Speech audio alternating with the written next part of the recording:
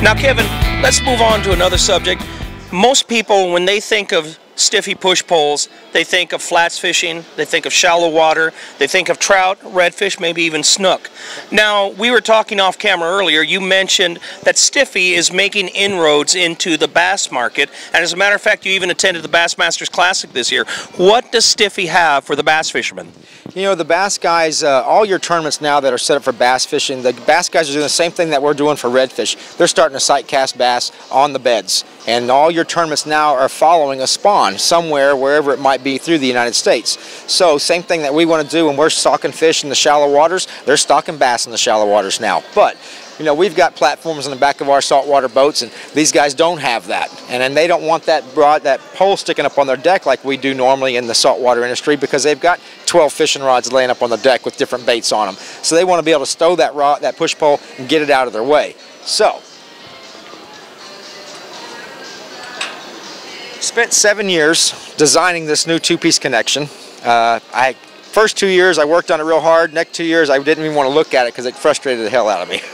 So this is our new two-piece connection. We came out with this 3 years ago. Since we've come out with this connection is extremely strong. It takes about 1,295 pounds of pressure to break the connection. And again, you're never putting a load just right on the connection. The hole takes the whole load, so you never get that kind of weight on there. This makes it very easy to have a multi-piece pole, a two-piece pole, or a three-piece pole. It can slide in 6-foot, 7-foot sections and fit into your rod locker on your boat. It's virtually seamless where it goes back together. Most people can't even see where that goes back together. So these bass guys are buying 12 and 14 footers is what seems to be the most popular size.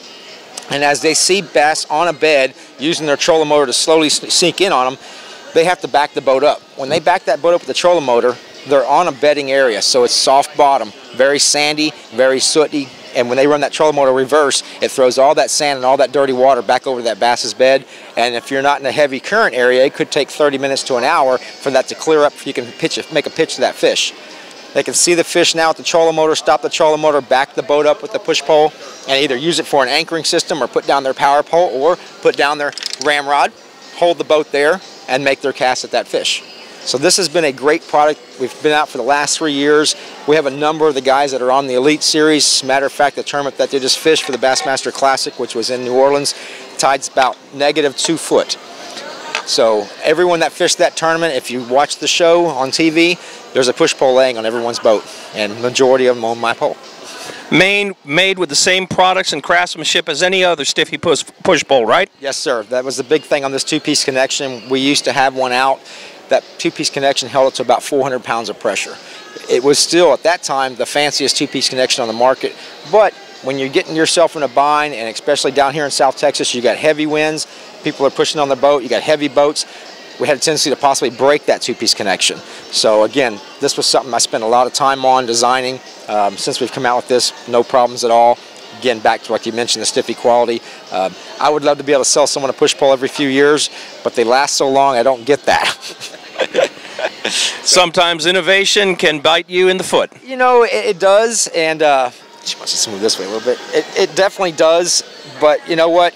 I buy products for fishing, and I like it when they last. You know, I don't like it when I buy something I think that it possibly might have failed because of the manufacturer's quality.